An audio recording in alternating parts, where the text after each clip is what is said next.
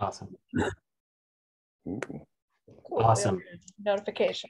Great. So welcome to another episode of Phoenix VR for Good. We have tried with varying success to hold one of these every month for the last 4 years. The last year and a half has been a bit of a challenge, so my apologies if we've been a bit sporadic. It took Austin stepping up and creating a presentation for us here in December for us to re-engage. What we try to do is we get members of the audience, folks like yourselves, to contribute whatever it is that you're working on, with the focus being on a for good slant. So it's rarely, it's rarely primarily focused on games, and it's more about education and facilitation of education. So today, our presentation is going to be an introduction to WebXR. Our presenter, Austin Godber, has been dabbling in XR for the last few years, trying to get a broad understanding of immersive technologies. He currently builds distributed petabyte scale data systems on Kubernetes. In the past, he collaborated and operated cameras on NASA's Mir and MSL Mars rovers, wrangled virtual penguins for Jumpbox, and helped start a municipal Wi-Fi company. So without further ado, Austin, take it away. Thank you, Dennis. Yeah, that's good. That's my description of myself. So it's good. That's pretty accurate. Yeah, so thank you all for coming. Like you said, my name is Austin Godber. I have been, okay, you got it, thank you. This presentation is about WebXR. The description said it's going to be kind of a broad overview of the technologies, and we're going to have a little bit of code. I'm going to show a little bit of code. I thought I was going to emphasize A-frame, but 3JS, I kind of got distracted with that. So I think that ended up being a good choice. So there's a little bit of A-frame, a little bit of 3JS, but I'm not going to get too deep into the code. I'm just going to show you, like I thought at this point that just showing some code, just so you know it's accessible, what you get with it, what you can accomplish with how much code is always kind of a good starting point for something like this. And I guess we can just, I should also say, I am not an expert at WebXR. I should actually ask, is anyone actually like professionally doing web VR, WebXR, AR stuff? Because you may know a heck of a lot more than me. I've only dabbled, and my experience has been more broad than it has been deep. So if anyone has any feedback or input or questions, please feel free to correct any errors or misleading info I provide, or if you have anything that you want to highlight, let me know. And I'll try to watch the chat. And yeah. All right, so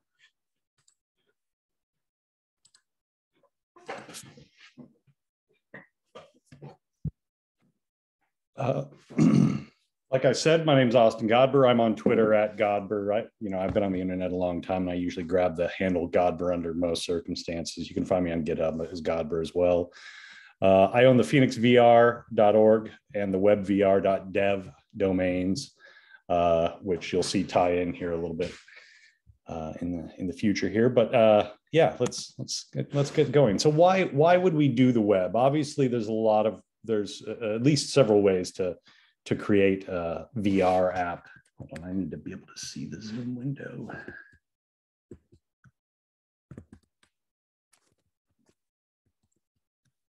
Oh, it's up there. Okay.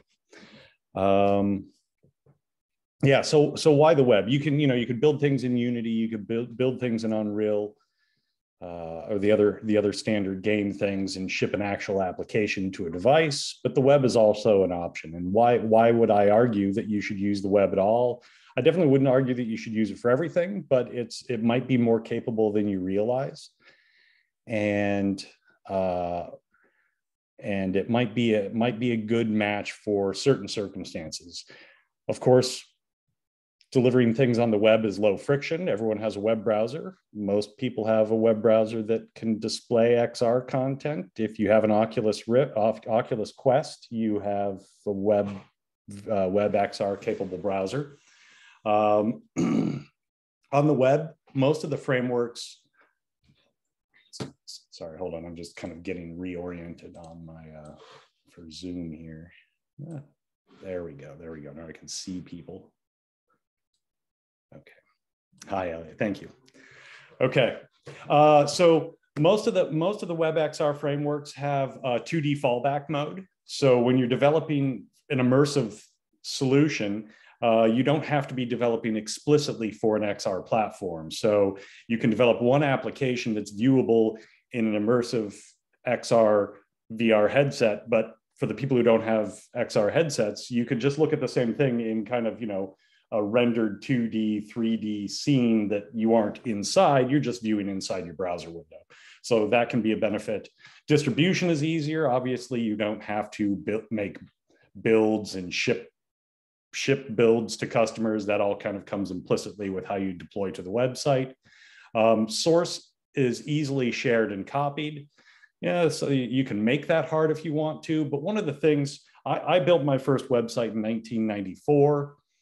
And the way I did that was looking at the source of every other website that I found. You right click, say show source. And I learned everything that way. It just, that's just kind of how I managed to grow and develop, was by looking at, oh, hey, that's a cool feature that I'm looking at. How was that implemented? And with a traditional compiled app that just gets shipped as, on Steam or something, you don't really get the opportunity to see how the sausage is made. So building things in the web is might make it easier, slightly easier to kind of see how it was made. I also argue that the web eventually eats everything. As you guys, we were building desktop apps 20 years ago, and now we've modified the web technologies to the point where we pretty much have desktop type applications and desktop type performance. It's never going to be quite as good. There's always going to be a limitation, but inevitably the web expands, and even if the technology isn't sufficient today, it will eventually be sufficient for many use cases. But like I said, there's always going to be cases where that's not a great choice. There's absolutely going to be complexity, interaction complexity, and like model complexity, too many polygons, too big of textures. There are always going to be limitations, and the WebXR stuff is going to fumble earlier than a compiled application, something made in C++ or something. But still, you can probably get further than you might realize. You guys do see the presentation, right? Yeah, okay.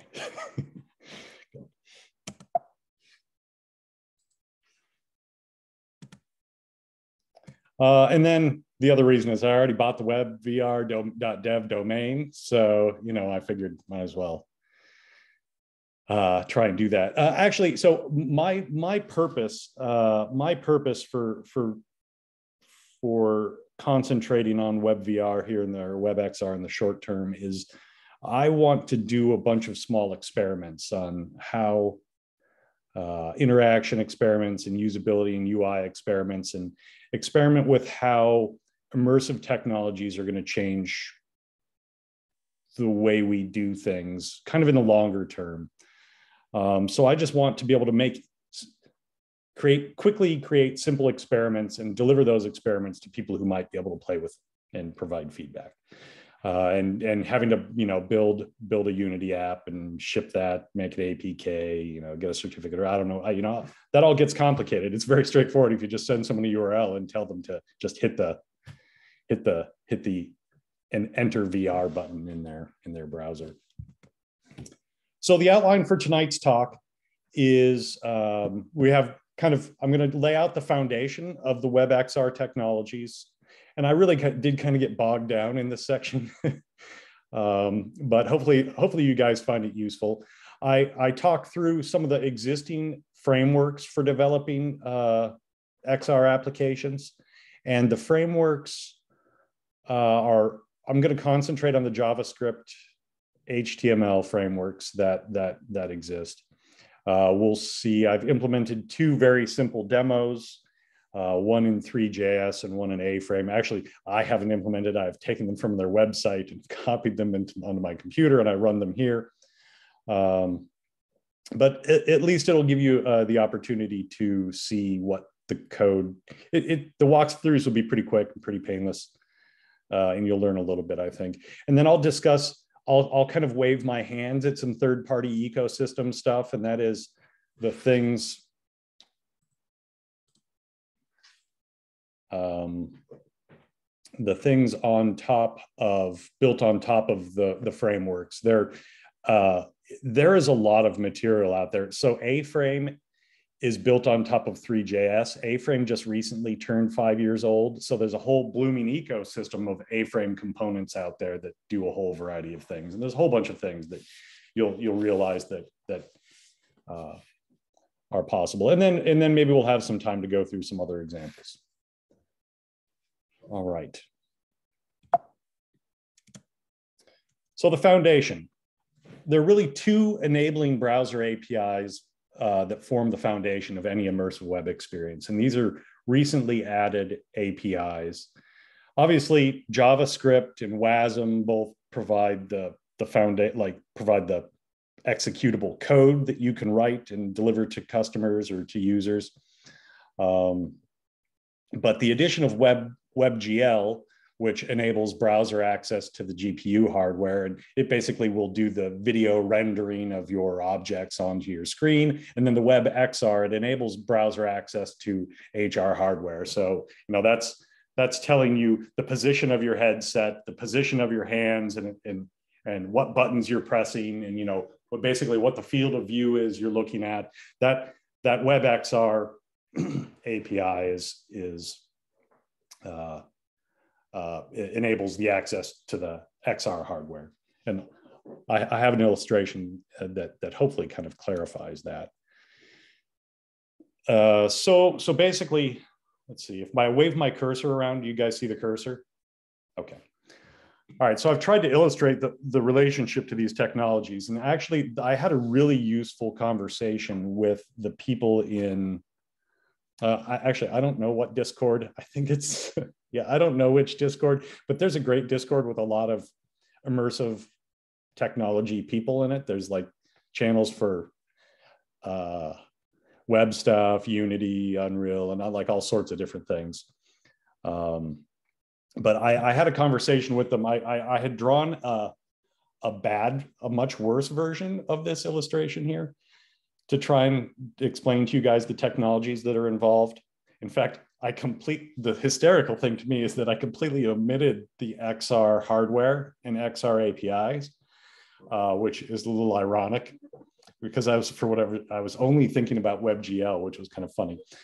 But basically, your computer or your Oculus Rift for that matter, or Oculus Quest for that matter, has it has a GPU, it has an ARM processor and a GPU, but that GPU is, allows you to do these fast parallel pipelines to render video and images and things like that on a screen. And then it has XR hardware that has, like the accelerometer, it has, whatever inside out tracking or any other tracking options. So your computer has these 2 sets of hardware. And then the WebXR hardware API and the WebGL hardware API are implemented inside your web browser. So your web browser here is Chrome or Oculus browser on the Oculus Quest or Firefox Reality. So your browser implements these 2 APIs, and then these higher level things allow you to interact with these APIs, which do things with these APIs to interact with this hardware. So basically you can say, using the WebGL API, you can say, hey, GPU, please draw a cube. Or you can say, when you click a button on your controller, that will come back out, that event will pop up into your JavaScript application, and then you can handle that event. So on top of the browser, you have running inside the browser. So basically the blue box here is code that you write or compile to, and that's the code that gets delivered via the web to the browser. And there's a number of frameworks and ways you can build a like deliverable website. So this talk is going to talk mostly about the things up in this top left corner, the JavaScript frameworks, which we have. 3JS is kind of the foundational, one of the original things, one of the original JavaScript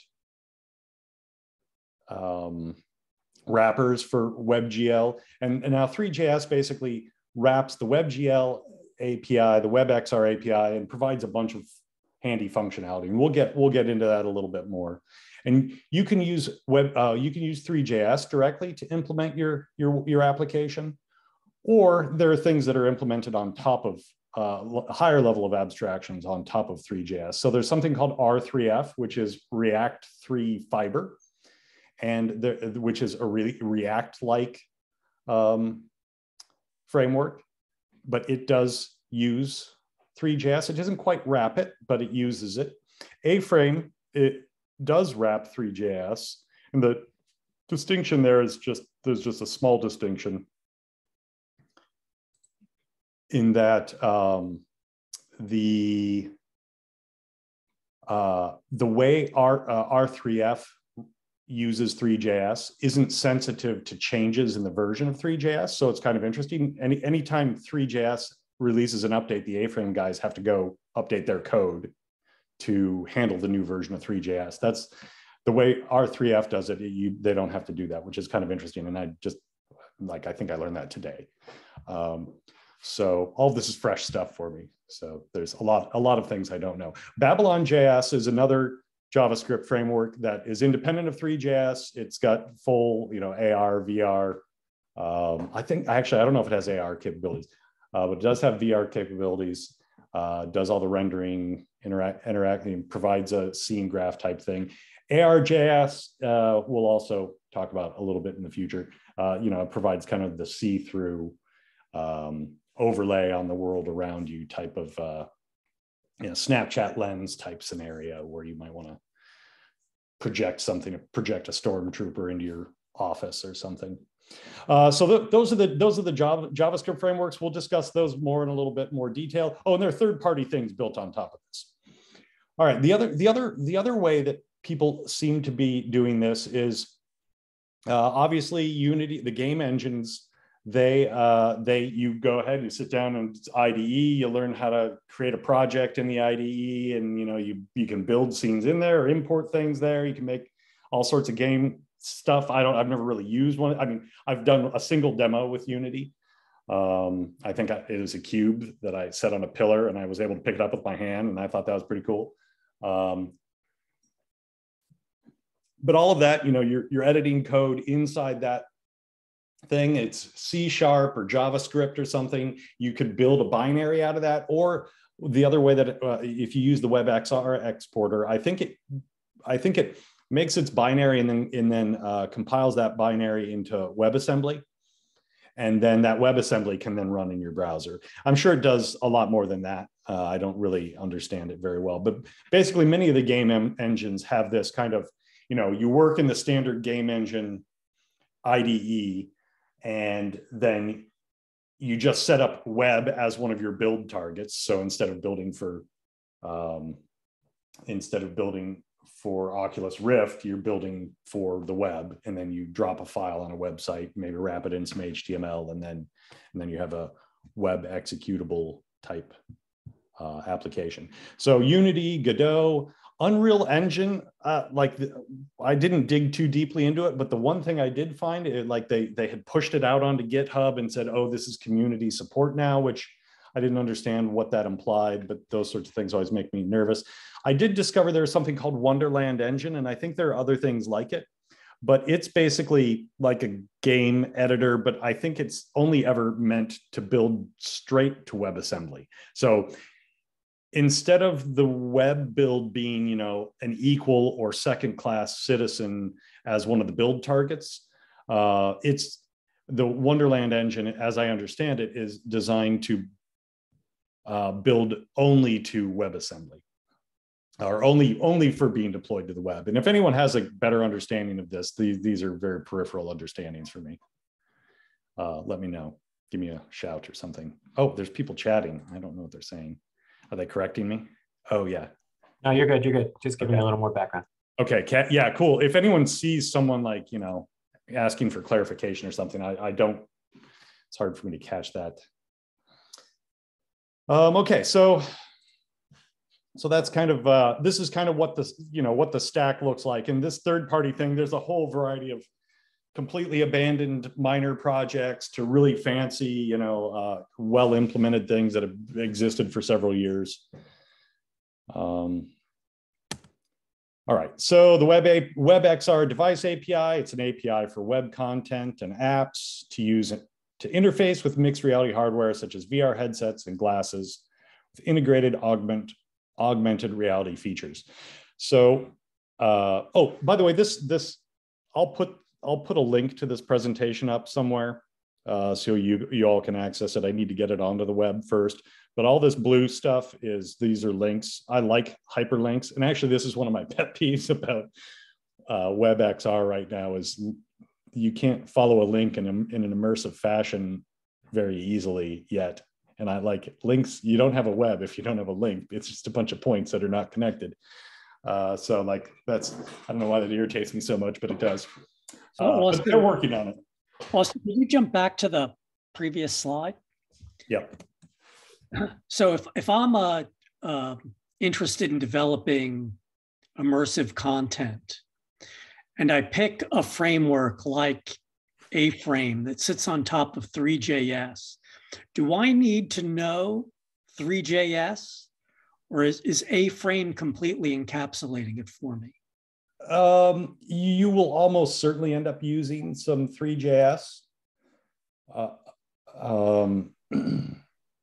It's possible to build. In fact, the example I have is entirely A-Frame components. So there is no. But I think the more complex your app gets, you end up needing to implement your own components in Three.js and maybe some parts in Three.js. And I haven't used R3F yet, but in A-Frame, you can just directly access the Three.js global variable and start directly coding, Three.js code in your A-Frame application.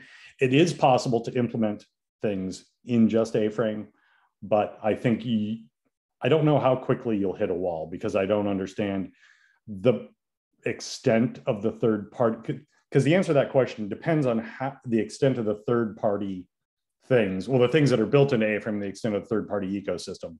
Because there are a lot of components that you could just throw into your app and all of a sudden be able to do stuff.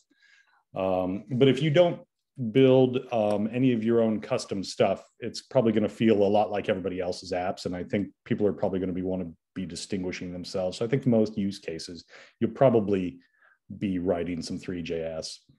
Okay. Thank you. Yeah, good question though. And that's actually kind of, so I've had several projects that I've started and still not completed, of course. But I started something in A-Frame and then I kept having to break out and go into Three.js, but that's because I don't really know how to make an A-Frame component and extend it myself. And that would be useful to do, but they're both pretty neat. And I think, yeah, I don't know. Maybe I won't dwell on it too much, but yeah, I have a hard time understanding what's really, like the most useful thing. So I don't have a good feel for how you ought to do it necessarily.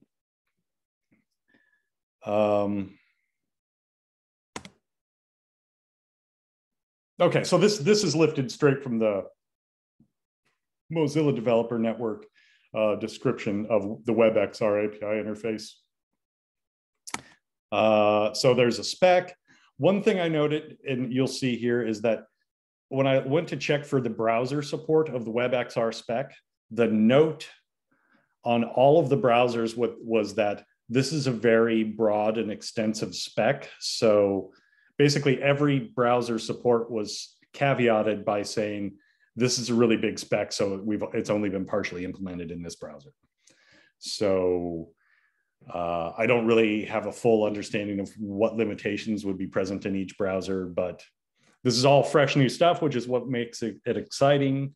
There was actually, I should have mentioned, I didn't write this in the slide. There was a spec prior to this. I think it was just called the WebVR spec or something like that. And then at some point they realized, well, hold on, we have these whole other hardware classes that we need to take into consideration. So they scrapped that, and they're like, okay, well, let's do something broader here. But you can go check the spec out there, and the MDN, the Mozilla Developer Network, which is a good resource for anyone doing any web development, has docs on the WebXR API. And so because it's, because we're talking about developing on the web, you have to ask the question, what browsers support the things that I'm going to use? So WebXR is the newer of the two APIs. So WebGL is several years older, as like probably WebGL v1 is probably like 7 or 8 years older. I don't really know. WebXR is maybe 2-3 years old.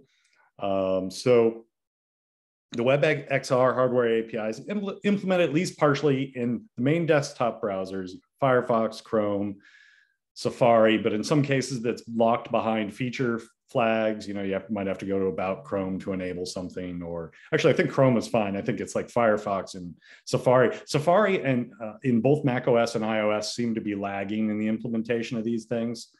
I saw lots of cautions about that just for WebXR. And then on the Oculus Quest, you basically have two options. You have the Oculus browser and the Firefox Reality browsers. Those both implemented at least partially. Austin, as you were working on the demonstration and doing your research, was there a browser that you were more comfortable using in the expectation that it would be more compatible? The two simple demos that I have implemented here, I tested on the Oculus Quest in both Oculus browser and the Firefox Reality. So beyond that, I don't have any answers.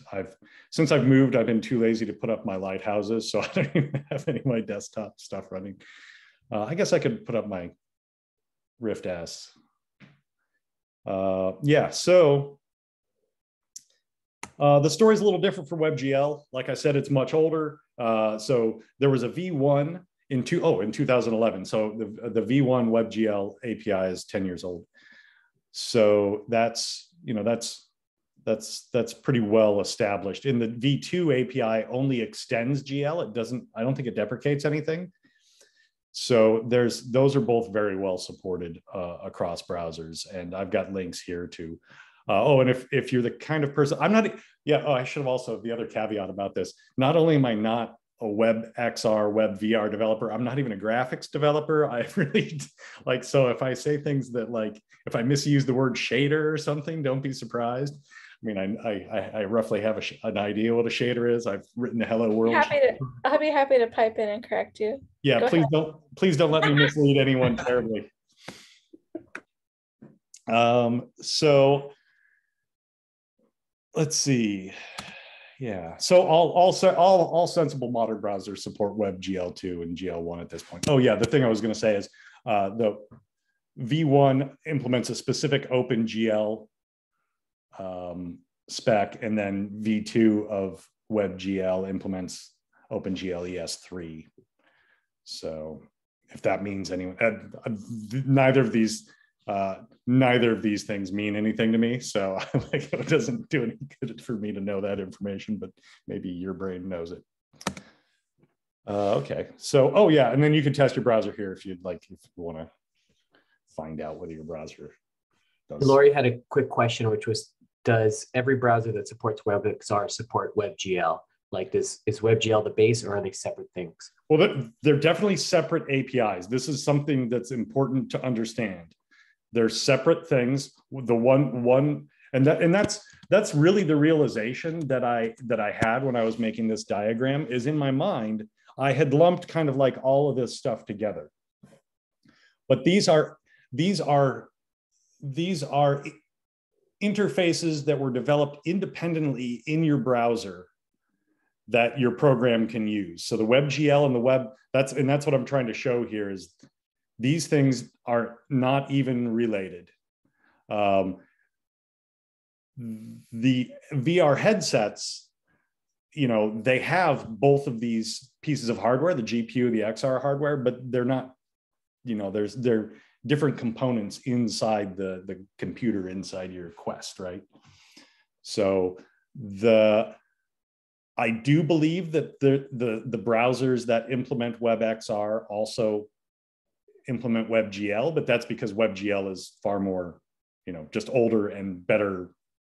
It's been around. Well, so here's something I also failed to kind of call out so 3JS. So 3JS is widely used on the internet for non-immersive things.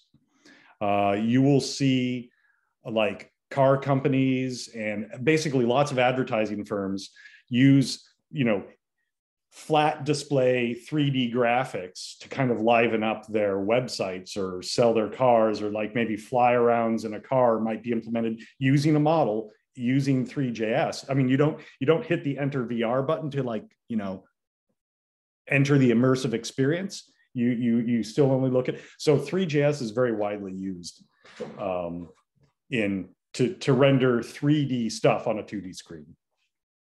And that wouldn't so those use cases wouldn't be using the WebXR APIs, if that makes sense. It really, I had an aha moment when talking to the guys in the immersive XR, the WebXR, whatever the Discord was, when I'm like, wait, I don't understand. Why are you saying, because the guy was telling me, and this is actually a pretty sweet Discord, because there's guys who are like, they are developers on the Oculus browser and I don't think Firefox, but yeah, the Oculus browser and Samsung. So like some of these folks, I'm pretty sure I've seen your commit messages on you clearly know better than me. You're trying to tell me that the XR hardware needs to be down below next to the GPU. I'm like, oh wait, I get it now. It was hard for me it took me a while. I'm sorry. Okay, anyways, sometimes these things. No, that's cool. Don't apologize. I had an aha moment. Okay, so yeah, iOS and macOS were a little behind the curve, but they do support the WebGL stuff. They have for in fact, I think when I wrote this slide, I was still confused the difference between WebGL and WebXR. So I think this slide is pretty much incorrect. I mean, that might have been slower. I probably changed my language to be a little less concrete as an out. Okay, so now this is worth noting. And if you are really into programming GPUs, and you already know GLSL, the GPU shader language, you can directly write the C style GLSL language, wrap it in JavaScript, and send it directly to the browser using the WebGL API. So that's you can so basically you don't need to use any of these things. You can just have a little bit of JavaScript that calls a WebGL API and says, oh, here, send this shader program to the GPU. Now, this is not easy or convenient programming because it doesn't have, it only talks about, it only deals with very low level graphics primitives. It doesn't have any concept of a mesh or there's no object, there's no object things, but I don't know much about it. Polygons on the screen at that point. It's polygons. You manipulate polygons on the screen. It doesn't have any higher level concepts, so it's not a convenient way to work. Oh, actually, that reminds me, Lori, of your tweet today, which I didn't know the answer to, which is what exactly was it? Do you recall it? How would you make a dense fog that is That's it. um, So looks A-frame good has in like WebGL. a fog entity. So, I mean, obviously you're not going the A-frame route. So I don't know the answer to your question because your question is about Unity. But like if the fog is implemented as a shader and Unity is smart about like, it's like, oh, here's my GPU program. It probably just says, oh yeah, well here we just wrap this in a little bit of JavaScript and it'll just work the way. I don't really know, but you can, one, A-frame has fog functionality, and probably 3JS as well. I'm almost certain. Yeah. I found some tutorials explaining how to do it in pure, 3JS, Yeah, but not Unity yet. yeah. Still looking for that. Yeah, I'm not.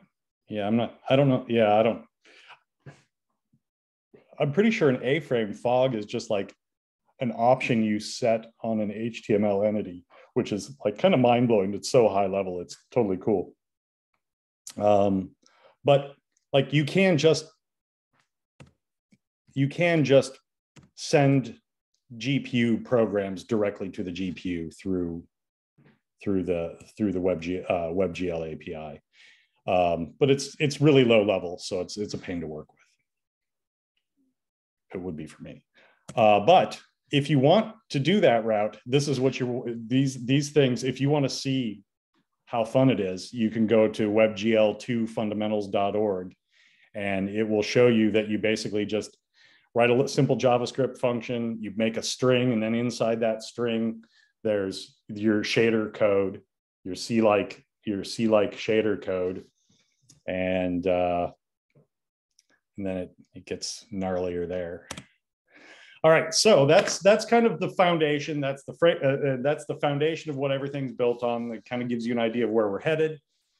And now let's talk about the frameworks here. So your options for building an immersive experience on the web include the direct WebGL implementation, like you can just go ahead and write your shaders.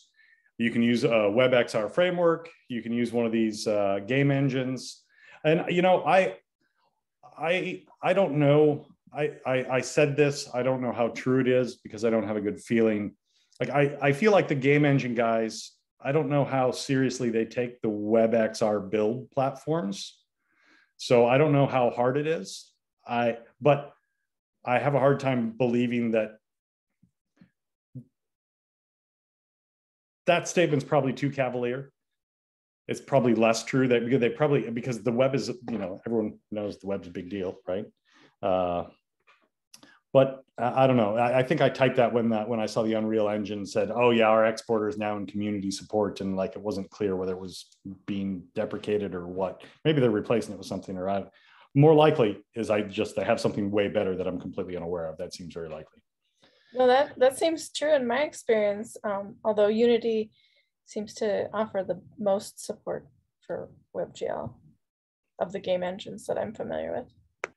Now, are there multiple things that will export from Unity to WebGL, or is it a built-in primary piece of functionality, or is it something you get out of the store? Or the second thing you said, it's built in one primary export to WebGL. Okay.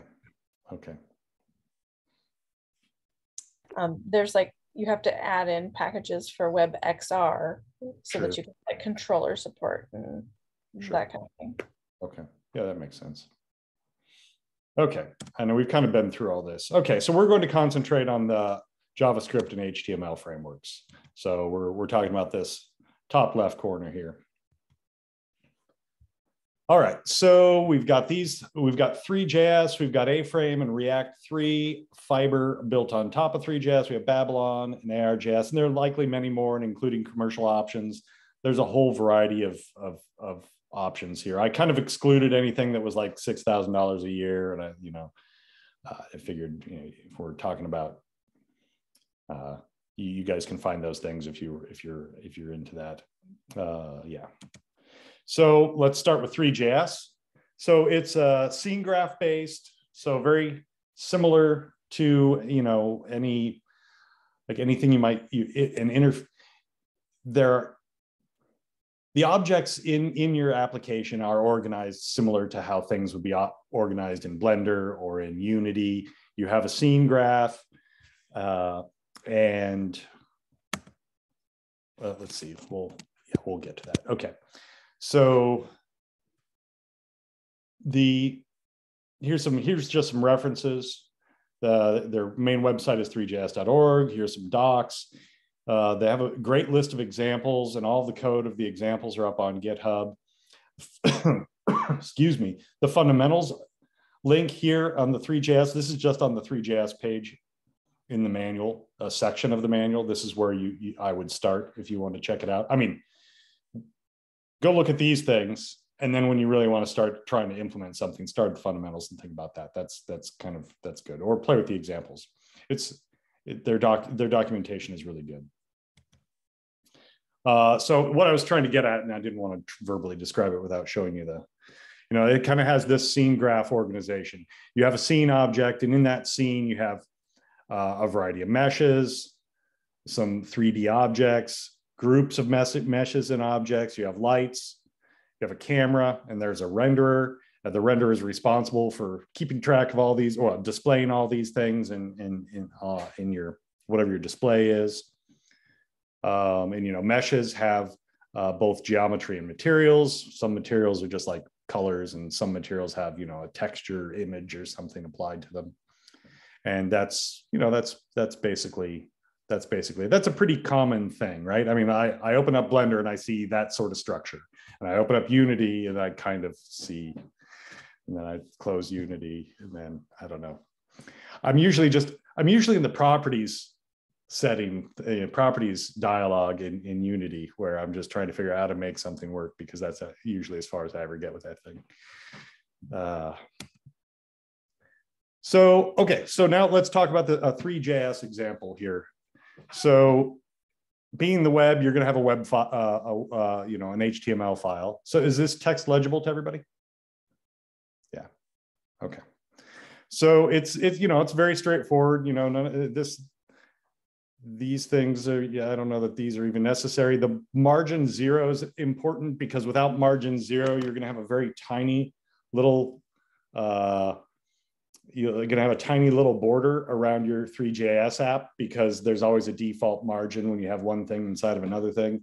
In HTML, that margin 0 gets rid of that border and makes the app go all the way out to the edge. So there's just that little style setting. Then you need to import the 3JS source, and then this is just, I just copied the minified version of 3JS to my local machine. You get this off of GitHub, or you can npm install it. There's multiple options depending on your build and deploy workflow. You have multiple options on how you would do this. Same is true for all the other things that we talk about here, and the things, and probably even the things we don't talk about. But the easiest thing is to just grab the minified JavaScript source code and import that as a script. And then, so I write the program I write here is going to be in the main.js file, and I import that. I set the type here to module, which means that inside this main.js file, I can import other things. Otherwise, I think I'd have to import them up here. Or maybe even some things wouldn't work. I don't know. Like the whole JavaScript packaging world is still embarrassingly a bit of a mystery to me. I never really do the front end JavaScript stuff. I've only really done Node.js. I'm a weird JavaScript developer. I've done JavaScript for 5 years. This is like the first web app I've made. Yeah. So let's see. I think just a couple pages here. Okay, so in this main.js file, so this is the thing that I imported into the HTML file. It's pretty straightforward here. This is just basically loading a library. This is the VR button, and that adds some. You'll see we use that down here to render a button inside the window. So basically, we set up a scene. So this 3 here, this is in scope because we included it in the HTML file. This creates a 3 scene object. Then we create a camera object and a perspective camera object. And I think you always need to use a perspective camera object for VR stuff, for immersive stuff. Otherwise, because there are other camera objects that I don't think will, I don't know if it won't work or it won't look right. I haven't tried. I don't know which the story is, but so there's just a little bit, it's kind of setting up this camera, some defaults on the camera. We create a renderer, and this creates the WebGL renderer.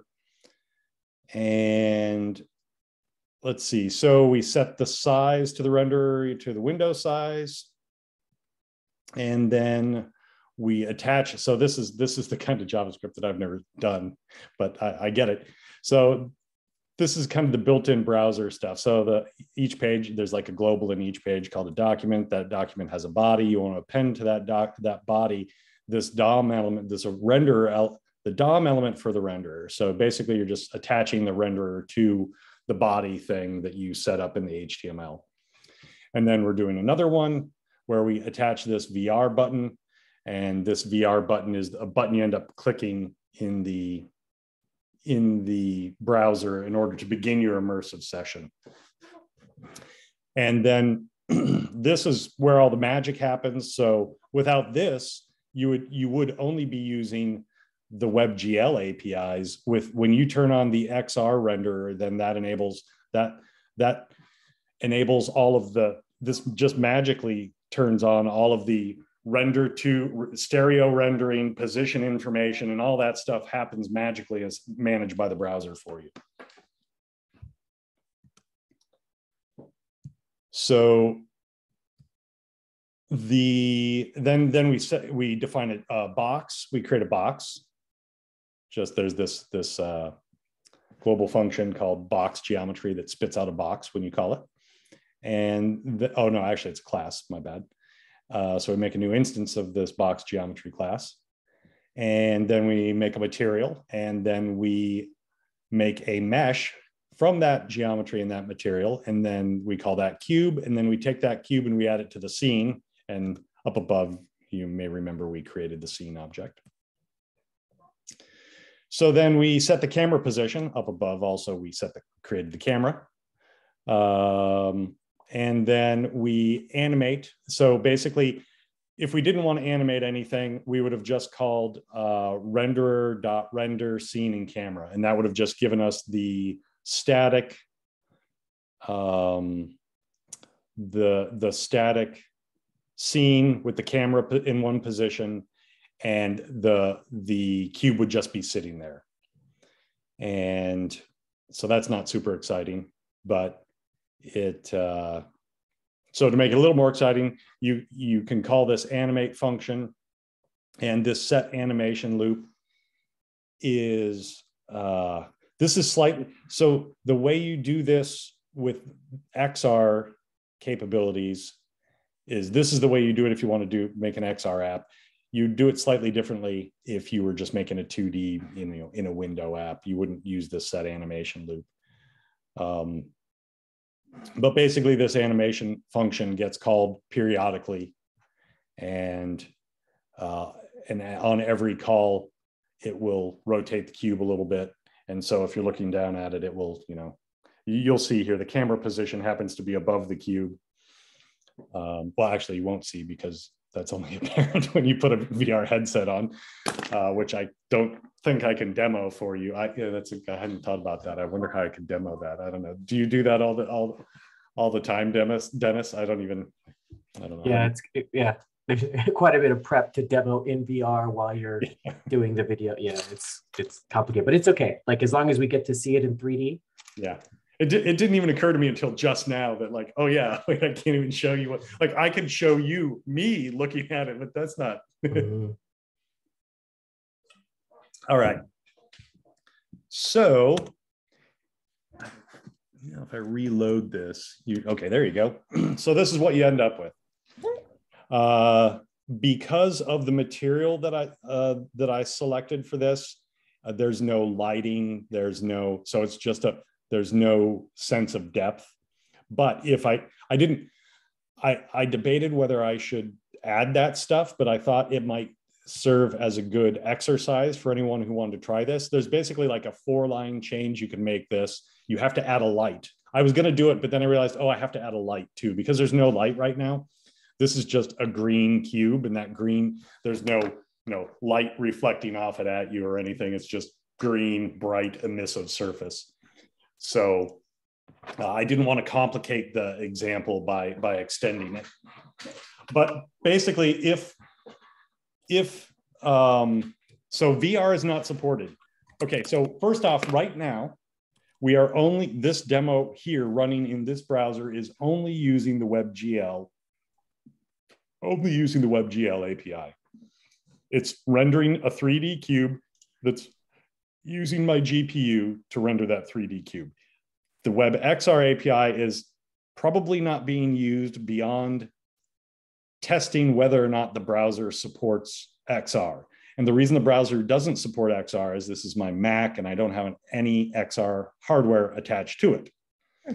So if you loaded this into your Oculus Quest or whatever headset you have with a browser that supports it, then you would have a button here.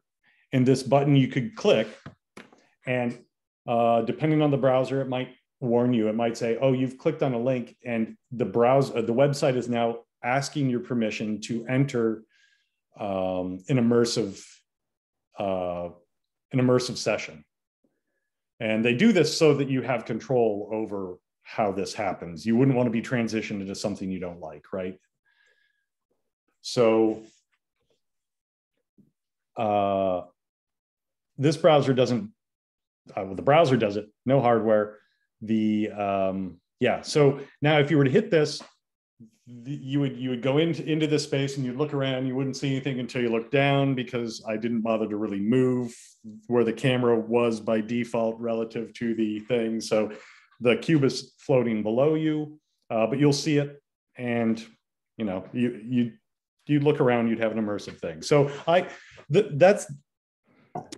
this is the appeal to me. Like I still keep failing to get over the Unity project setup hump, because I keep getting new headsets, and each to do a new thing, it's like having to go find a new build target or something, or maybe I'm just not patient enough, and I don't know. But there's 20 lines of code, and you could already be kind of in a thing, right? And someone else could look at it too, right? You could just copy 2 files to your computer, 3 files to your web server, and then everything's good from there. Okay, so I've talked a lot. We could go on to the next thing. We'll go on to the next thing, but I want to take a breath. And does anyone have any thoughts or questions? Or yeah, so Lori, you had a question concerning the light. Yeah, I just wondered if it was the same process as adding in the camera. You just similar lines of code that dictate where it's at in the scene, and then it works, or do you have to write a light somehow? What was do you have to what a light? Code a light. No, there's just a light object. It's going to be very similar to the camera. Okay, yeah, that was just you're just gonna create an instance of a light object. You're gonna give it a location. There's probably color. Parameters for the light. Yeah, there's parameters when you create the light. I don't know what they are, because I've probably never done one. I've probably done one using the defaults. Yeah. So that's what happened. That was another one of the aha moments, is you create this thing and you're like, you know what? I know what's wrong here. I can't so what happens if you just change the material? So this mesh basic material, it doesn't interact with light at all, right? It's emissive. It just emits kind of the color. If you just change the material, which is just changing this thing, I think you change it to mesh Phong something. I don't know what that, it's this is the one that interacts with light. But once you change that and you go look at it in VR, you see nothing, because everything's black, because there's no light. So there's no, and then you're like, wait, what's wrong? And then, so I started going to change this. I'm like, oh, I need to change the material. I'm like, oh, wait, I need to add a light too. And I'm like, it's not going to fit in my boxes anymore on the presentation. So it's just not, we'll leave it as an exercise to the reader.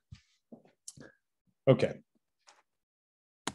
And the camera by default is controllable through the headset. Like you're just setting the initial vector for where it's looking, and that's a good question. So this camera here, and what you're going to get with this particular code is you are going to be able to change only the 3 degrees of freedom.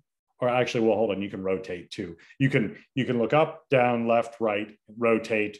So you can only change, you'd have to add a little more. I think it's the orbit controls. Actually, I don't know if the orbit controls are used for VR or, but with just a little bit more code, you can move around inside but with what I have here, you can only change your field of view, the camera's field of view.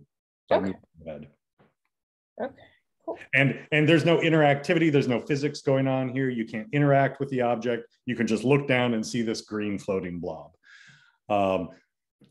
That's just with this demo. There are options for interacting. Like there's the whole there's built-in, I'm sure there's built-in stuff, and I'm sure there's, hard to say where the line between where, specifically for Three.js, where it stops doing things and says, oh, this needs to be a third-party thing. I don't know what they consider to be their core. But there are absolutely physics tools, and we'll talk about these. I mean, I'll at least mention them later, tell you their names later for interacting with objects, and but like you can have your controllers in here, and you can see your hands moving around, but just not in this demo, just due to the brevity. Okay, so there's that super awesome, amazing green cube. Anything else?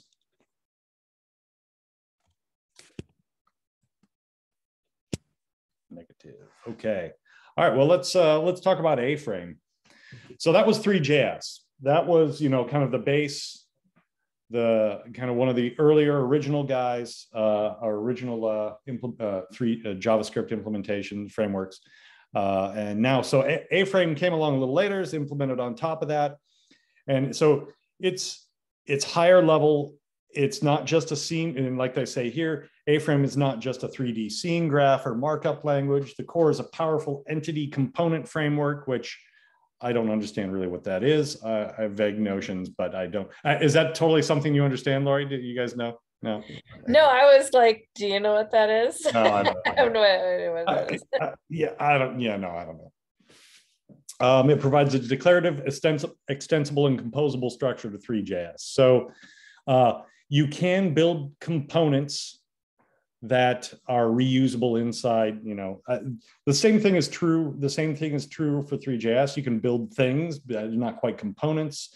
You'll see that this is so high level that you actually can implement things that you just write HTML, write HTML and get a scene. And that's kind of the remarkable thing. I'm sure the React thing, because the React 3 fiber has, it's also has concept of components. I don't know React either. Now I get it. Kevin's explaining that it's, similar to how Unity, which you've already said you're not familiar with, but allows you to add components to objects. So that makes sense. Okay. Cool. Components to objects. Interesting. Okay. So I've got some links to the references for A-frame here. Their website is aframe.io. They've got docs. There's an A-frame school, which is like, it's a glitch. I'm sorry. Glitch is not an accident. It's a website. It's like a 3D playground website kind of thing. Actually, the school is a reveal JS presentation like this, but then it links to a bunch of examples in Glitch, which is like a WebXR, WebVR kind of playground. So you have JavaScript, web-based JavaScript IDEs that have like a editor, and then it shows your thing here, and you type there, and it changes in the little box there. This is the same thing, but designed for WebGL and WebVR stuff. When you say Glitch, you mean it's not glitch.io. Is it glitch.com? I don't remember. Yeah. Yes, that thing. Glitch. It's not a mistake. It's like it's not a mistake. It's a thing. Yeah. I mean, we can look at all these things if, and I'll be happy to go through some example, look at some examples with you guys. And and then they have a component registry, so like that you can go see what the community has made, and there's all sorts of, and that's just aframe.io/aframe-registry. So there's a bunch of reusable components there. Oh, get your glasses on. Okay. All right. Yeah. So let's see. And now this is the amazing thing here, is this is the extent of there's no animation in this. Oh yeah, there is no animation in this one, but this is the extent of it. And I had a hard time squeezing it in here, unfortunately. So basically it's just some HTML. We load the A-frame the minified A-frame JavaScript. We create the standard HTML body. And now this kind of, this is where we kind of switch to the A-frame entities. So each one of these HTML tags is actually something that gets interpreted by the A-frame JavaScript. And so this creates a screen. This will create a box with this position and rotation and color in the scene. And then we create a sphere, same deal. We create a cylinder, same deal. I tried to wrap these kind of a little bit. And then a plane. And then this builds a skybox around the center of the scene. And then that gives us this. So just in that tiny bit of HTML or HTML-like code, so this would just be your index.html, you have this whole interactive. And now A-frame, since it's a little higher level, it automatically includes, you'll notice that we didn't have to render the XR. We didn't have to enable the XR renderer. We didn't tell it. That's assumed. In fact, can you guys still see that? Doesn't work, doesn't make a difference. Yeah, we can see it. But this is the little VR button. It displays that regardless of whether or not you have the XR, any XR hardware. It just basically goes to full screen. So yeah, but it also includes kind of the keyboard based movement. And let's see, so with the mouse and the keyboard, we can kind of move around and check things out. It doesn't include any interaction stuff by default. But here's one of the cool things, and this is the thing that really caught my eye about A-frame, is because they're kind of like, they're philosophically like, they want to share, they want people to be able to look at people's VR code. And every A-frame includes in every thing by default, I don't know if it can be disabled, but if you hit Control-Option-I, it will open the scene editor, the built-in web-based scene editor. And can you guys see this? Yeah. Did it show up? Okay. So you could, go, enable items, go edit the parameters on these things.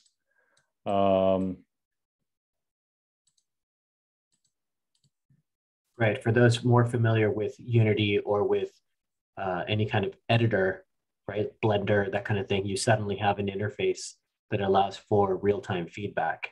Yeah. Yep. And so, okay, I'm sorry. I was thinking to myself, it goes without saying, but no, it doesn't, since really I'm trying to say things. All of these, these are the primitives that you can build with code these objects with, but you can, all of these have like importers. So if you want a GLTF or you want to, whatever 3D model format you have, you just like put that model on the web and then you say load GLTF and it will load it into the scene. You give it a position and an orientation and stuff like that. So obviously this, no one should think that, oh, I have to, I have to do all of my modeling in this. You don't have to do that. You should do your modeling in whatever you're best at, make that model, make sure, don't make it too crazy, because this is a far more constrained environment than outside of the browser. So just going to want to be conscious about your texture sizes and the number of polygons and things like that. But you're probably already obsessed with those sorts of things anyways. You just dial it back a little bit if you want to put it on the web. But still, you can go look at all the little pieces, and you can inspect, turn things off, add things. Oh yeah, here, look. I mean, I can. Oh no, I just downloaded the whole thing as a GLB, I guess. Interesting. Okay, I don't know. I have no idea what I'm doing. This is the great thing about giving a presentation. You get to learn so much during the presentation. Now you can open that in Blender. I can do that. Actually, let's do it. Here, let's see what happens. This is where everything goes wrong. Now, I guess I have to open it. I led you astray. Okay. Nah, we won't do that. You guys don't want to watch me do that. Okay. Yeah. All right. So, yep, there's that. So that's like the astonishing thing is how high level this is, right? So you can basically write your own components or own entities. So you could have your own little tags here. That's like, you want to make a dog. You could say, a-dog, and it makes a dog or something, or all sorts of things like complex interactions or wheels put together in a car. I don't know. I have no idea. Whatever. Got no idea. Okay. Did you find whether, I know that you were doing a fairly simple demo, but you were probably playing around with some A-frame stuff. Mm-hmm. Did you find that the Quest had any kind of limitations at any point? Was there like a demo that you were like, okay, this is really not going to run? Did you run into that at all? I did not. I had a lot of that problem with the code I was writing, but no, I didn't. No, and in following. So the interesting thing about I'll talk about that Discord again, because I've been lurking in several Discords, so I've seen a lot of interesting things. Like A-frame often has problems with their examples stopping working because they've, maybe they don't test them sufficiently. With newer versions of browsers and things like that. I think A-frame's getting a little stale. I'm not entirely sure. I think it's like two main people supporting it right now, right? Yeah, there's two main people, and it doesn't. Yeah. There's two main people, and it's not clear what they're up to right now. Mm-hmm. They clearly have something going on, but I think they're not investing the same quantity of time in A-frame that they had been. And they don't have a large community support necessarily. It's not clear. And I don't mean, and there has been questions in the Discord specifically about A-frame and how, is it okay? And yeah, it'll probably be fine in the long run. I don't really know though. I don't have longevity concerns for any of my projects, so I don't need to evaluate that. Yeah, it's an emerging space, right? It's likely we're going to see tools come and go, and an open source project like this could thrive. Someone else could pick it up, or it could die. Yeah, right. I was going to add, just like as a business owner, I had to make a call about 2 years ago whether to use A-frame or WebXR based frameworks or a compiled application like Unity, and it was gut wrenching because once you make that business decision, you're going down a path that you're not going to turn around from for a very long time. Yeah. And so I made the call at that time to go Unity with some backup in mind on the WebXR side. Sure. But I'm glad that I did, because I was able to get far more done, at least to get to an MVP with Unity than I was with A-frame at the time. Although some of those gaps were closed over time, and there are now other frameworks for AR that can be rolled into in addition to A-frame.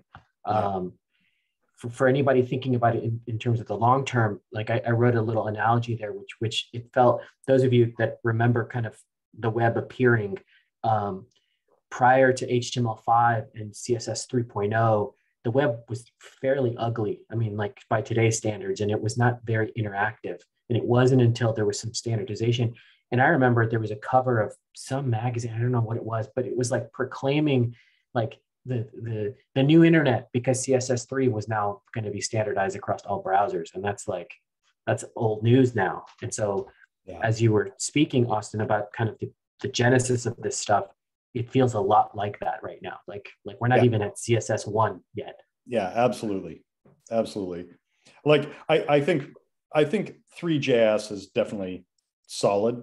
Like that it's very foundational. It's very broadly used. I think I don't know the extent. I don't understand the ecosystem well enough to really make judgment calls other than that. Because the 3JS guys, I think they're doing monthly releases, and it seems to be that's quite, I mean, relatively speaking, right, to creating a whole experience. That's very low level stuff though. Yeah, so it's that's kind of what makes it exciting to me too. And if I had a business use case, or if I had a use case other than just novel horsing around like I'm doing, I could have easily come to the same conclusion. That's like, but like I've not managed to invest that initial hump of getting over the Unity IDE, learning the IDE hump. So, and I'm a weird person. I've never been an IDE person, right? Like I've always used like VI or like bare bones. Kind of like I do now use VS Code, but they kind of like snuck all those fancy features in without getting in my way, which was great. But I don't know. Like I can't watch 2 hours of YouTube just to figure out how to configure a project, right? It's like, it's killing me. I don't know. It has gotten a lot easier. The friction is starting to go away as they standardize around the build types. Yeah. It also, the other thing is that there's also the analogy again of early web and Unity really being kind of like Flash, like, and everybody was deep in Flash and all your money was on Flash because that's the tool that you had. Yeah. And I remember there was a time when 3D was being done in Flash and people were so happy that you could do some physics in there. And then that was basically blown away as soon as the JavaScript frameworks started to mature. Yeah, and HTML5 and CSS3, you can move things around on screen without. Yeah. Do you have a recommendation as to like, you started playing around with A-frame. Is there any guidance around like what project maybe to look at first, or something that helped you like, oh, okay, great. Like I get it now that I'm looking at this. Was there anything like that? Or was it primarily the community telling you, here's where to start? Well, the resources that I've linked to are good, and checking out getting the code for the examples. There's an examples directory in both A-frame and 3JS. I spent a lot of time looking at those, and that's really the way to do it. Just like tweak a thing, and then that was the way for me. And so I have one project that I'd love to talk about again in the future at some point once I make a little progress on it. That I've been trying to. I've got a bunch of notional projects. I have one specific project that I have been trying to implement. I spent 2 weeks trying to implement it one way and it didn't work out. And then I think I realized it was the wrong way, and I know the right way now. I just started working on this presentation and haven't gotten back to implementing it in the new way. So hopefully I'll have something kind of interesting to look at in the future. We just got a few more slides here. Let me get through these and then we can chat about stuff. Sweet. Thank you. Yeah, you bet. Actually, are there any other questions? Because we will, I really, the quantity of information declines rapidly in this presentation. We've kind of passed the point of no return where it's almost over. Okay. All right, so there's that guy. And remember that was Control Option I in order to, on any A-frame page, to open the import of the inspector, the scene inspector, Control Option I. All right, so there's also React 3 Fiber. So if you know what React is and you use React, you're going to be like, hey, this is the thing I'm going to use. That's what will determine that. And it might even be the thing to use. It looks pretty sweet. It's built on top of 3JS. It has self-contained components that can react to the state, and it's you can utilize all of the existing React stuff, and it's pretty slick. I have only read the code. I've not tried to make anything with it yet. I've got some examples here. I tried to find like kind of the best. Oh, look here. I didn't even finish editing this. This is a cut and paste error. This is from the A-frame. But I did, okay, I'll fix this before I get it up. Oh yeah, I've got two cut and paste errors. These last slides were done right before here. Okay, so I don't know much about React 3F as it turns out.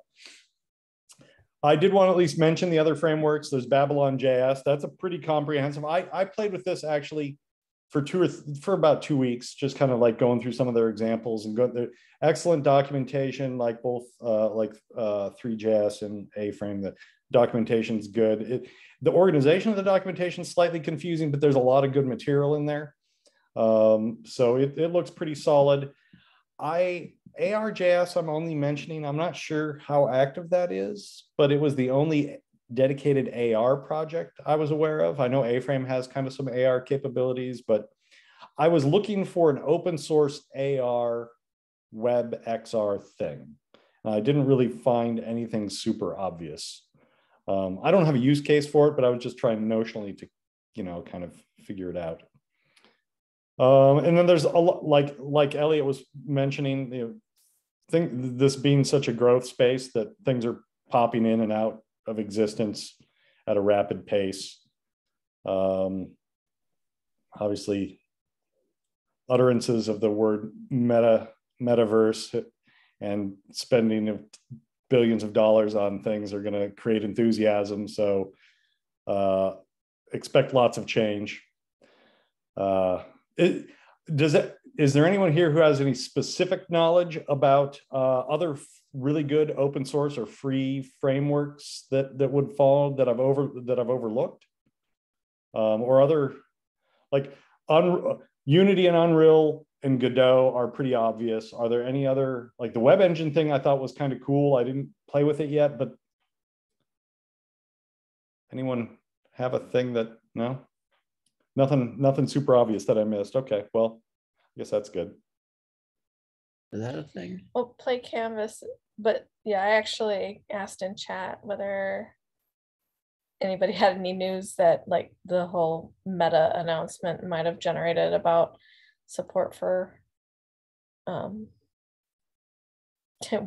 in general or WebXR, but I guess that was a no.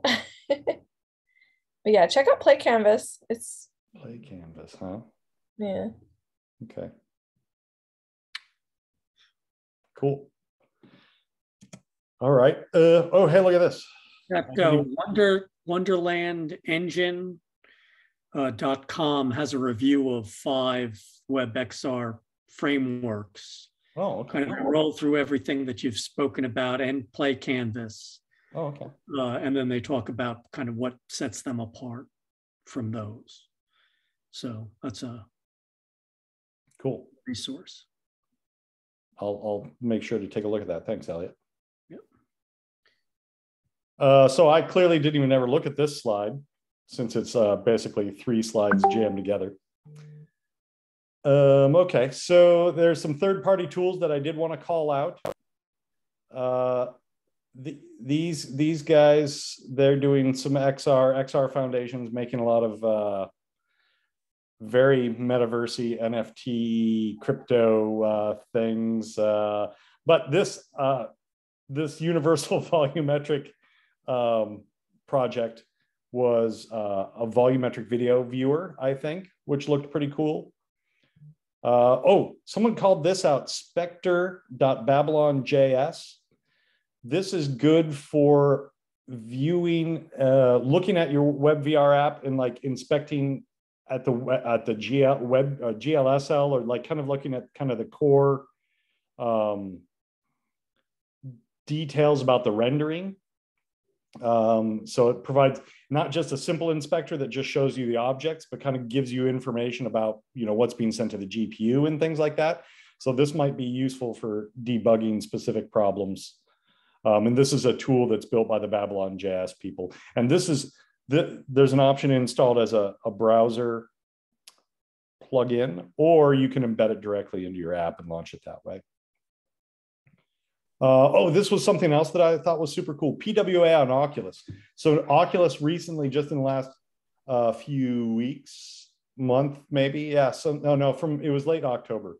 They added the ability to bundle. I don't actually fully understand exactly what the technology was, what it was they added, but you can implement a web app, a WebXR web app, bundle it in an APK and deliver it that way. So you can make it a deliverable instead of being something that's delivered over a browser, right? You can make it an installable application. So you can use Three.js to make a web application, bundle that as if it were an application, and then distribute that. So that could be an option if you really didn't want people to have access to the source and that sort of thing.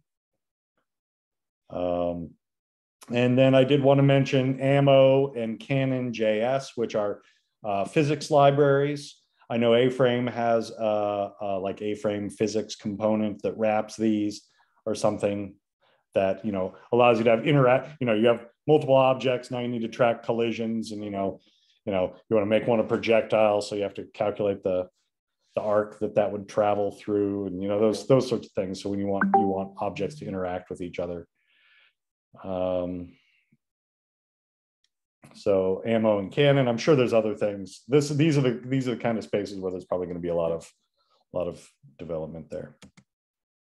And then that's it. That's the extent of. We can go through some demos. I've got a big long list of bookmarks that I've kind of collected if people want to see examples. But this concludes the presentation part. Maybe I'll just ask your opinion, Austin, or maybe Dennis has an idea. It strikes me that Unity and Unreal have such a tremendous amount of assets and such an enormous head start that they've kind of, if you're really doing immersive kind of game style, a drawn reality kind of thing, that it would be hard for anyone to catch up with those guys. Yeah, so I agree with that. There was a long discussion about this, and I know we were trying to avoid the word, but metaverse and what the metaverse is foundationally. I heard some really, really great insight from a professor who said, and this is at Augmented World Expo, he said, at its core, the metaverse is a app store. And I was like, no, at first. And I was so dissatisfied with that summary of it. But the more you think about it, until we have something that resides outside of the app store, it's exactly what it is, right? It's the first thing that you see when you put on the headset, and that's being managed by somebody. So I'm surprised right now, Elliot, that somebody hasn't made a move for Unreal and somebody hasn't made a move for Unity, because once you own all those assets and have that head start, it's going to be very difficult. It's going to take a long time, but the internet has a way of kind of screwing up business people's plans. So there's quite a bit of sensor fusion technology that will be appearing. So those assets that were previously impossible or difficult to create, that process will be democratized. So if you want the rocks, so for instance, Unreal paid for Quixel in their massive real world library. Well, those were people curating and creating all those rocks from places that they were going all around the world. Once you open source the ability to create that geometry and you have the processing power on hand to optimize it and upload it somewhere open source, that previous library of assets is kind of moot. So you're right, there is a head start. But open source and the internet as kind of a consortium of people is kind of like unlimited. So that's your potential like seesaw. Like it's going to go very, very corporate in the beginning and then probably seesaw in the other direction is my guess, is my hope. I did a lot of work with game developers, not in recent times, but over maybe a 10, 15-year window. And what I saw was game development teams of about 10 developers, and that was the whole game team, transform into teams of 100, where it was still 10 guys coding and 90 artists. Right. And the focus of those teams to make artists productive over years, that strikes me as something that even, with the breadth and the wisdom of the internet, becomes challenging because they've got internet savvy business models, right? Yeah. They'll, you can get Unreal for free. They just want a cut of the business. Yeah, no, I completely agree. I think the other thing to think about as well is I've seen some work from some folks out in New Zealand that are using AI for creating new textures and new models. And Lori, I'm sure that you've seen this as well. Like synthetically generated content is a thing. I mean, it's already starting to become a thing. So that's potentially another path as well. Elliot, sorry. I was going to say, Elliot, your suggestion that they have such a head start, that makes me think I'm totally missing something about Unreal, right? Like, I'm pretty sure they're building to the web in completely spectacular ways that I just don't perceive or I'm not aware of, or like Well, I've certainly seen plenty of content in Oculus that is authored on the Unreal Engine. So whether or not they target WebAssembly or they did Oculus. I mean, the opportunity, and I know if I look on the website, I see they've got WebXR splashed all over it. Yeah. That to me seems like that's the kind of stuff that's easy for them to do versus content authoring tools, a world of people skilled in it. Those are some of the assets that ecosystem piece that get hard to replicate. And I think Unity's got the same thing.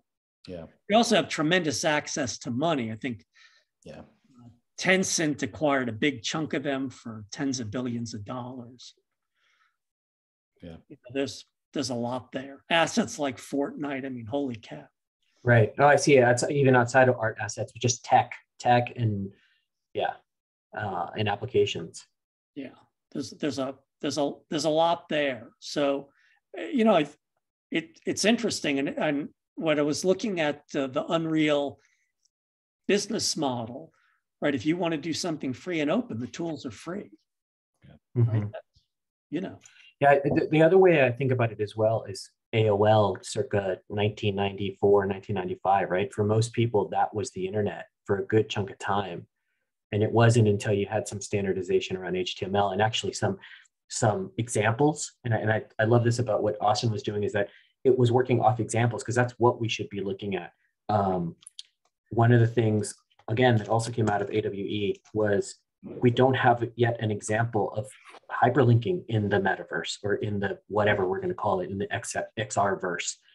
How to hyperlink from one application to a certain place, XYZ, in time in another application. That doesn't exist right now. And it's incredibly frustrating that it doesn't. And until we get that or some server that supports it, we're kind of locked in each of these things, having to quit them, go back out to whatever home space somebody's created for you, and then jump back in. There's no hyperlinking the way we expect it to be, like as far as the web is concerned.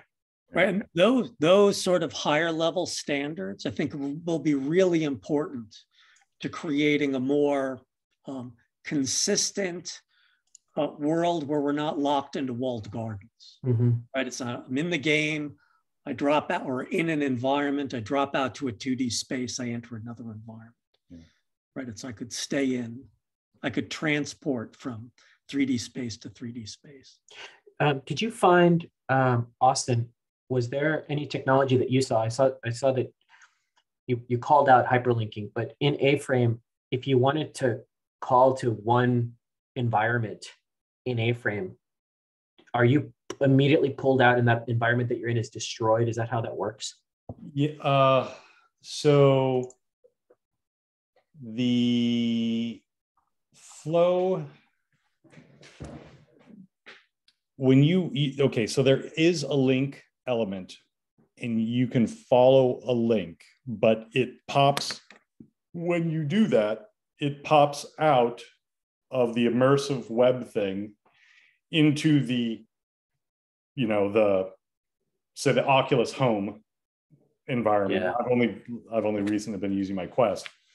And then you see the 2D browser window, and then it does the link transition, and then you have to re-hit the immersive button. Right. So you didn't go laterally, you had to pop out and then pop back in. Right. And it's funny because I'm like, it breaks immersion. Well, I mean, I'm still in it's like Inception a little bit, right? Because I'm still in an immersive environment. It's just like there's no smooth transition. And there has been discussion. So I wrote a blog post, about a month ago about this, and like I got some people managed to see it, so they have been talking about it. And I mean, there's a W3C committee who's working on this particular navigation group, immersive web navigation group, and they've been discussing this for years. And they have a proposal. I've not actually managed to find specifically what the proposal is. I don't know, because it's like spread across a bunch of GitHub issues, and it's not clear to me exactly what the proposal is, but I think it's going into a black space, and then you transition to a black space, and then you go back into the next thing. And I don't know, I've tried to find the text of that, and I keep getting distracted with doing like presentations and implementation of things, but that's an interesting observation there, an interesting insight, right? Because when we think about load time now, it's a page that's loading. When we think about load time in immersive environments, there's nothing. Like there's literally nothing, right? So what does that intermediary space look like if it's not your home? Yeah. Your home space, your VR home or AR home space, whatever that is. Sorry, Laura, you had something to say a little bit ago. Do you recall what that is? Does it feel relevant anymore? I don't know. No. I mean, it is kind of unfortunate. Like this all, I think, ties back to like, where's the money being focused in the development of all of these technologies? I asked earlier, and then someone else touched on it, that they did Facebook with their Meta announcement, direct any kind of attention to the development of more support for web, this metaverse that they want to create. It needs to be in the browser, and sure, there isn't a monetary incentive for these mega corporations to silo it off into their own worlds, but shouldn't they also lead the way with setting these standards so that everybody else can come up to it? And and it's kind of weird that we know what to expect when we click a link on the web. Sure, there's sometimes load times, but it just pops you into whatever you expected you would get. Why isn't it just exactly that way in XR?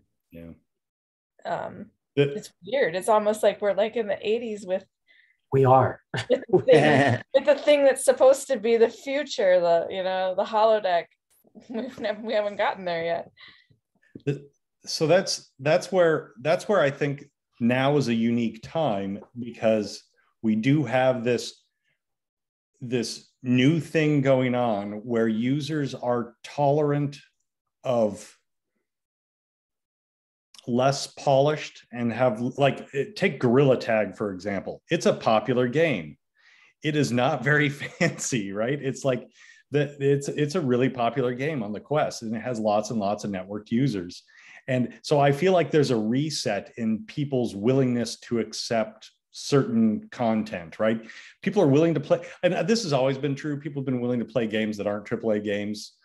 But I think this new technology lets people get their toes in the door and can possibly, pose a threat to Unreal and in Unity and all of the existing players, because people's expectations are completely different in this arena than they are in other, like a PS5 game. You would never, there's there's a lot of indie community, and that's actually a pretty big market. But I think we're this space is going to end up being much bigger than, this kind of authored content. I think, the opportunities for video, for sports, for theater. I mean, this whole retail. Yeah, right. Medicine, education. Yep. So it's a big space. Yeah. And these are growing pains. I think for anybody watching this later that goes like, oh my God, why would you even try? Because you got to start somewhere. And like, it's, if you don't get your toes wet, if you don't mess with the examples, if you don't try to build your own stuff, it's not going to be as clean and easy potentially as CSS and HTML5 yet, but it's a start and it's going to get you somewhere. And without that iteration, we don't go anywhere. It's a pain. I will say that we're working on an application on my side where we're stuck in Unity and Canvas. And it's like, why are we having to do things where there are specifications for pixel perfect positioning in HTML and CSS? Why is that not natively supported in the Unity engine, right? Things that we've already solved for. And so we're going back and forth, which is like, this is why I make the analogy to Flash. It's kind of the growing pains that we have until the thing pops up and it's like, oh, finally, we can just build this whole freaking thing using web standards. I had a quick question maybe for Dennis and Lori. So we're a Unity shop and interested in WebGL, we do a lot of WebGL, but WebXR. And about a year ago, I tried to export a Unity project to WebXR and tried a couple of different export engines. And the Mozilla one's not really supported and had issues with rendering quality. The DePanther one had beautiful quality, but didn't seem to support, at least at the time, kind of fall back to the browser. So I was wondering what you guys were doing with regard to building WebXR using Unity. I have avoided it like a plague. It's just, yeah, I'm in a similar position. We fell back to just WebGL. We're aiming for the browser, knowing that when WebXR catches up, like WebGL is the lowest common denominator target. That means that porting to WebXR when it becomes available will be theoretically in our strategic business decisions, that will be an easy target to meet when it's ready, but it's not ready. And it's sad because we need VR on the web. It's, the web is the most accessible target as a platform. So for VR to get any kind of adoption, it needs to be accessible on the web. And I'm just disappointed that we're still here in 2021 wishing for it to get as good as it can be. And depending on just a few, it's cool that Mozilla's on this, but all these big players ought to be also on setting the standards. Yeah, I'm concerned that Mozilla's recent restructuring has impacted their. Yeah, that they stopped supporting their Unity WebXR exporter about 2 years ago. Mm-hmm. And they killed off hubs, right? Didn't they kill off support for hubs now? I don't know the answer to that. I think they're keeping hubs. I think hubs was one of the things they kept, but they haven't. So the thing I've noticed is the reality browser is still from December 2020. That's the latest release. But they said, like, one of the guys is on. I was on one of these Discords, and he said, we're working on it. And I looked at these. Their issues open. They're still coding. He's like, but there's not going to be a release for a while. So. Evan, I don't know if you caught the beginning of Austin's presentation, but he brought up browser compatibility and kind of the big pain that is right now. And just like where it was iterative, it kind of has stopped, and there's like this kind of wishy-washy implementation of stuff. And like you just said, Austin, seeing a browser not be updated for nearly 11 months is a lot disconcerting if you're gonna be doing business in the browser. Yeah, I mean, personally, I've kind of given up on the idea of having a browser fallback, and I'd just be happy if it worked in in XR.